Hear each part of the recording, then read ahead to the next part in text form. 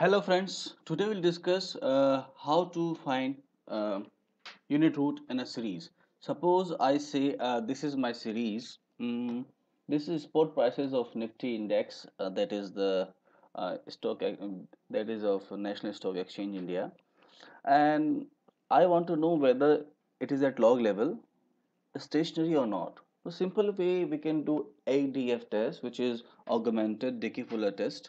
So I just open the series and go on unit root test, click, and then here is the list of all the unit root tests available in Eviews.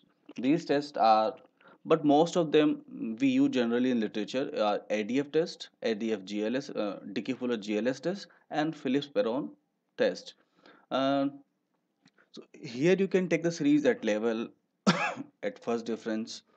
So I am taking the series at level, not at first difference. And then what is your trend assumption?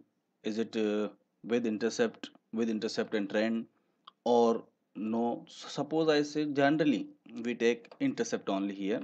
And what is assumption based on literature? You have to, if you don't know what should we use here, you have to do ADF test at all of these three things, at none, with intercept and trend as well. And suppose I say I'm taking only intercept, and when I go to what should be your lag selection criteria, because ADF tests are sensitive to lag selection, so I say generally AIC or SIC is used.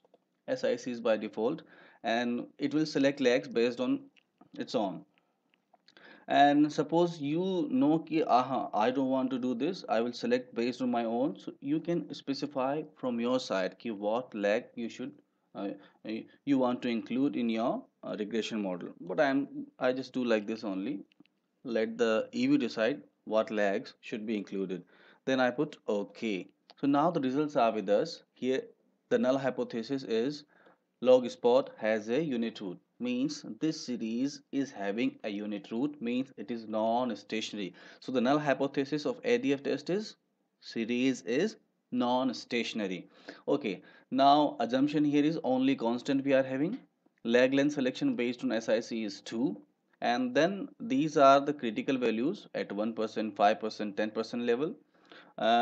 When we go for the t statistics of our regression model, the uh, it for that coefficient in the equation, it is minus 0.3. This is the variable which will enable us to whether to reject or not, like what you say, uh, what we need to do with the null hypothesis, and this is probability value.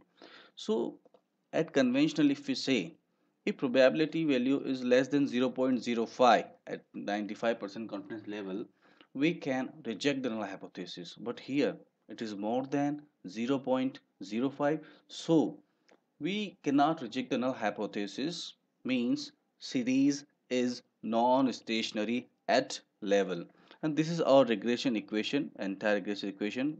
uh, and generally we don't look at this. Simple thing when we look is t statistics and p value.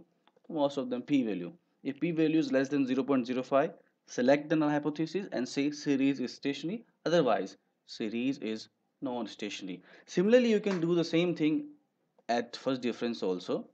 You just do first difference, all things are remaining same, click OK. Now if I see p value is less than 0.05, means series is stationary now. So we can simply say the series is non-stationary at level and series is stationary at their first differences, means it is integrated of order 1, or we can simply say it is I1 series.